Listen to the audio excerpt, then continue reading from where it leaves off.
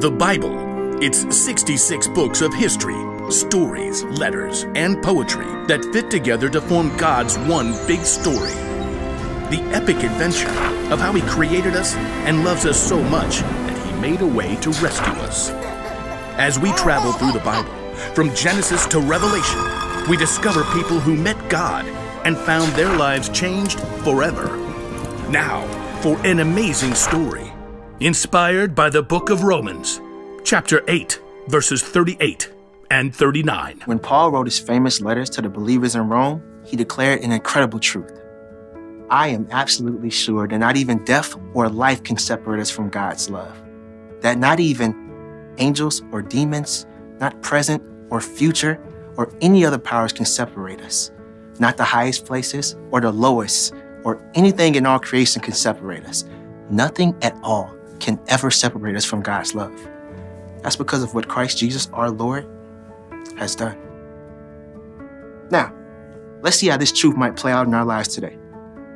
Ben Martin stared hard at the page of his book, trying to force the letters to stay in place.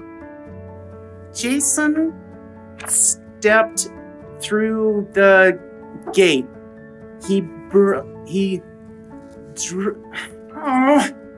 Tearing off his glasses, Ben hurled them onto the bed, rubbing his aching eyes. His mom's voice floated from downstairs. Everything okay? Yeah, fine. Ben picked up his book again and tried once more to focus. He riffed. It was useless. Words and letters shifted, traded places with the lines above and below. This is totally impossible. Ben slammed the book down and stalked out of his room and down the stairs. In the kitchen, Mom was making lunch. How's the book?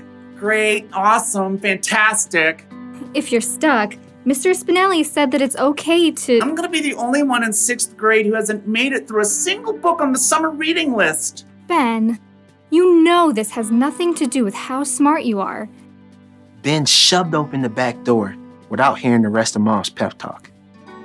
Tell your brother it's almost time for lunch. Ben found his brother Ty in the backyard. Wow, fence is looking good. Ty was home for a month before his last year of college. He was such a good carpenter that his dad was paying him to build a new backyard fence. Yeah. Lunch ready? Almost. Ben rolled into the hammock strung between 2 oak trees and stared into the leaves. The shifting lights and shadows reminded him of the jumping letters in his book. He squeezed his eyes shut. You finished Jason's game yet? No, because I'm the world's slowest reader. Oh, not true. It's just the...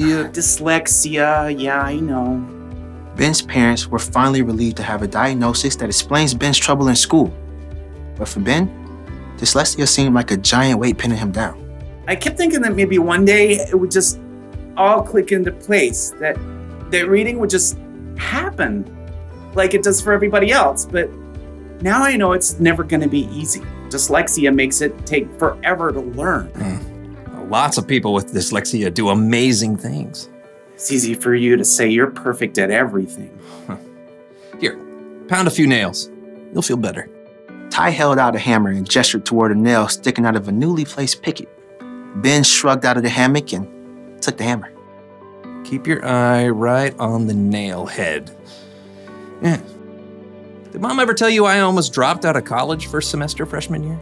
What? No.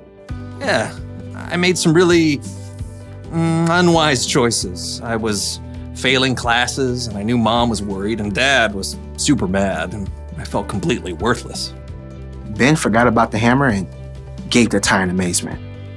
No way, you're the smartest guy I know. Oh, I was just gonna quit, but I had this friend on my hall, Leo, and he wouldn't leave me alone. He just kept telling me that no matter how much of a zero I felt like, I was still loved by God.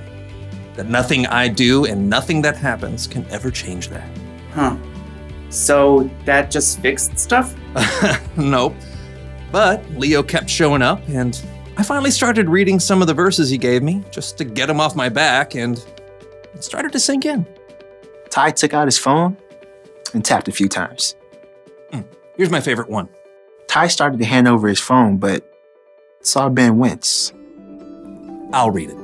I am absolutely sure that not even death or life can separate us from God's love.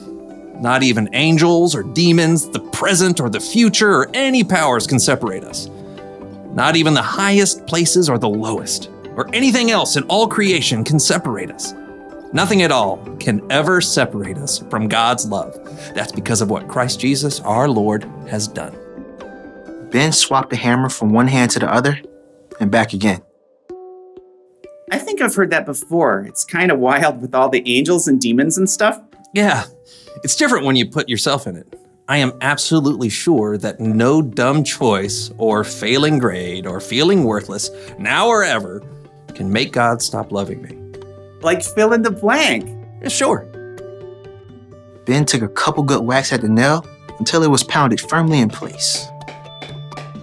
So I am absolutely certain that dyslexia and feeling worthless and summer reading lists. None of that can make God stop loving you, now or ever. Yeah. Okay. Somehow, Ben felt a little lighter. What do you think of Jason's game? Oh, it's awesome. Other than the reading part. Ty tapped on his phone again. I'm buying you the audiobook. Then you can listen while you read. Cool. Thanks. I'm hungry. The two brothers headed inside for lunch. For once, Ben wasn't worried about the year ahead. In fact, he was looking forward to getting back to his book.